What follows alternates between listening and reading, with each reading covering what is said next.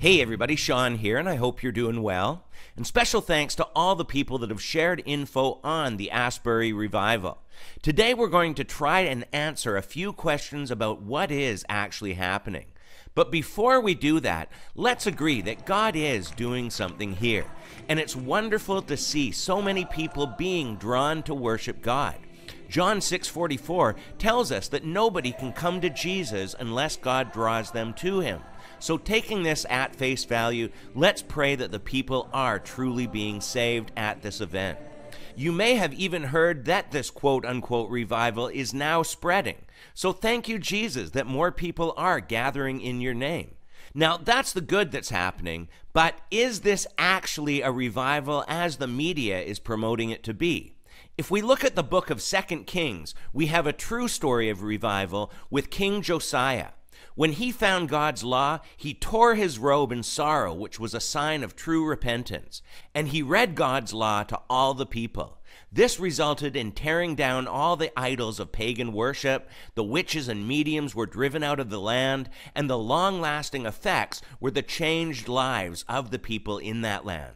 So only time will tell if this is truly a revival or not. And we're going to look at some so-called revivals of the past in a moment.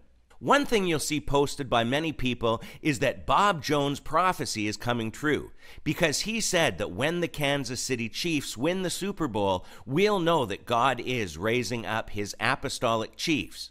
First off, there are no modern-day apostles, as the New Apostolic Reformation have deceived people into believing. So that in itself disqualifies Bob's so-called prophecy.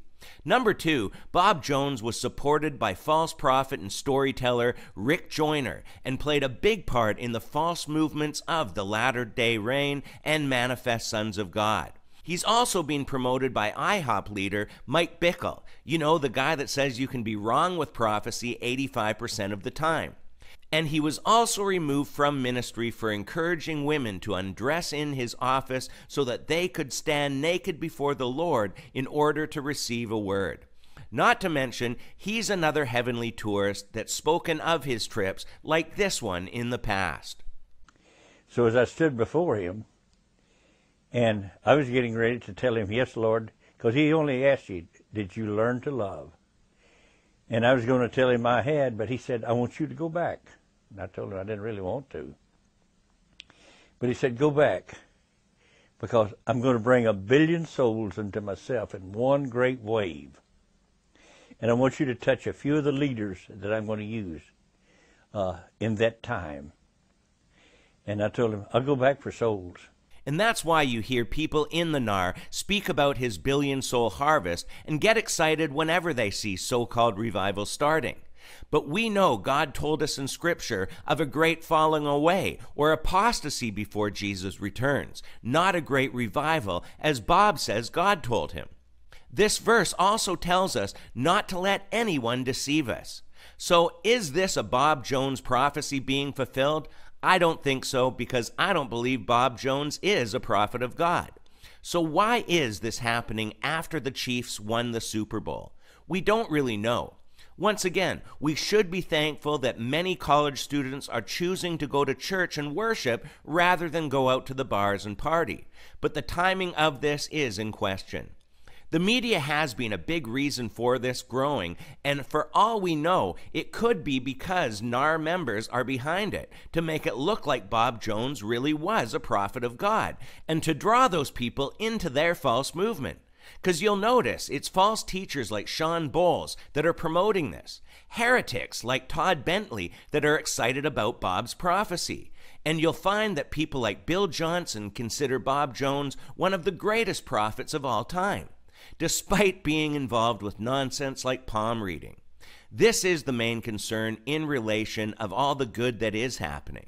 Are the people that are being drawn to this so-called revival just another group of emotional, experience-focused people and are going to be influenced by the leader in the NAR movement? We have to remember that the NAR crowd considered the Toronto blessing a move of God, with people like this guy preaching. Luke chapter 1, verse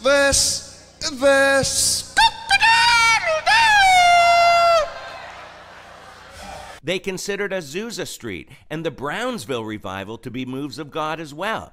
But tell me, do these baptisms at the Brownsville Revival seem ordained by God?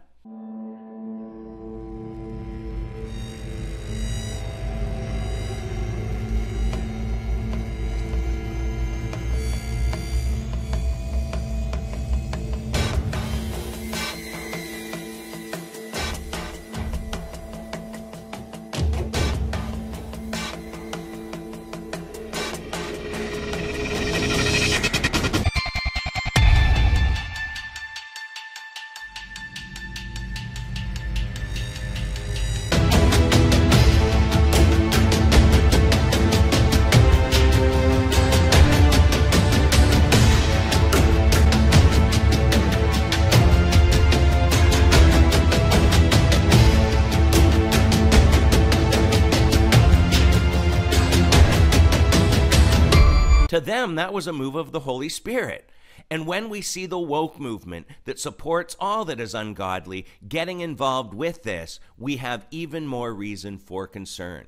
As this article says, many are attempting to make the case that a genuine move of the Holy Spirit has sparked a revival among a bunch of college kids gathered to sing songs, cuddle on the floor, crying and repenting of something, though nobody as of yet has said what they are supposedly repenting of. And once again, only time will truly tell. But as this clip shows, you can hear some strange screaming.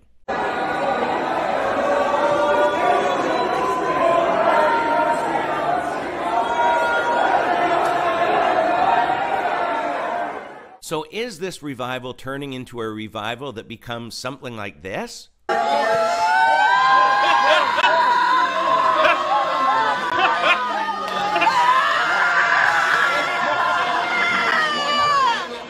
Once again, only time will tell. But let's pray that God will use this event to draw people to Him in true repentance, and that He will protect them from the influence of those that are involved with the new apostolic reformation. We're going to leave it here for today, but feel free to leave your thoughts below, and until next time, take care and God bless.